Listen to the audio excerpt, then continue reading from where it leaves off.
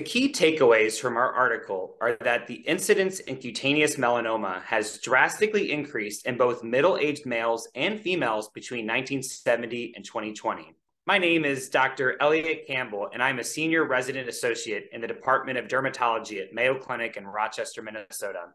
I'll be staying on next year for a fellowship in micrographic surgery and dermatologic oncology, and I have an interest in melanoma. The name of our article being published in Mayo Clinic Proceedings is Increasing Incidence and Decreasing Mortality of Cutaneous Melanoma in Middle-Aged Adults, an epidemiologic study in Olmsted County, Minnesota. Overall, our population has experienced an 11-fold increase since 1970. Breaking it down by sex, females have experienced an over 5,200% increase, and males an only 620% increase. Female incidence continues to rise in recent years compared to stabilization in males. Our study also demonstrates a significant and consistent decrease in mortality over time, likely due to increased awareness, successful screening programs, and advanced pharmacotherapies and surgical management. A total of 858 patients between 40 and 60 years of age with a first-time primary cutaneous melanoma were identified between 1970 and 2020. Figure 1A demonstrates the incidence in males and females over time. Overall, there was an 11.6-fold increase in this population's incidence of melanoma. In females, there was a 52.1-fold increase, while in males, an only 6.3-fold increase in melanoma. In recent years, between 2005 and 2020, the incidence has stabilized in males and continues to significantly increase in females, with a 150% increase in the last 15 years in females and no increase in males.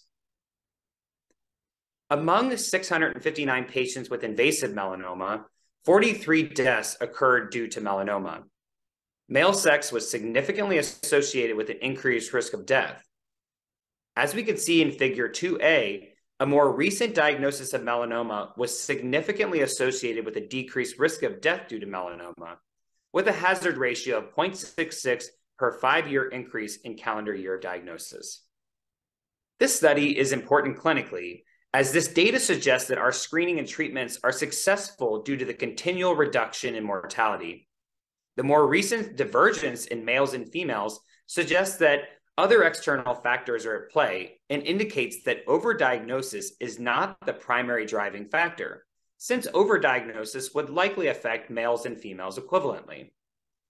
One logical difference between these populations is the exposure to tanning beds in females. Providers should continue to recommend against this practice. The major takeaway for patients is that melanoma is more prevalent than ever. There are clearly female behaviors in the middle-aged population which are increasing this incidence of melanoma. One such behavior is tanning beds and sun exposure. We know that both of these are major drivers of melanoma and are also avoidable. So we encourage avoidance of tanning beds and the use of broad-spectrum sunscreens for daily use. In terms of next steps, our team is currently publishing on the young and elderly populations. We are also combining this data to tell the story of our population as a whole. Additional population-based studies are required to help determine the impact of external factors such as tanning bed use on melanoma, as well as to continue to monitor how screening and management is impacting our population. Thank you so much for your attention. Please see our publication in the May 2023 issue of Mayo Clinic Proceedings for further details on how these trends in incidence and mortality of melanoma may impact our population and your practice. Thank you very much. We hope you found this presentation from the content of our website valuable.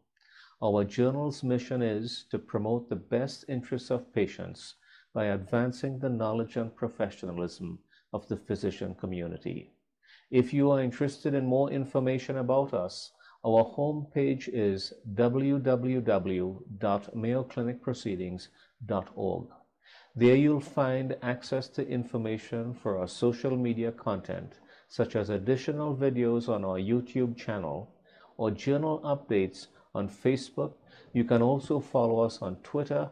More information about healthcare at Mayo Clinic is available at www.mayoclinic.org.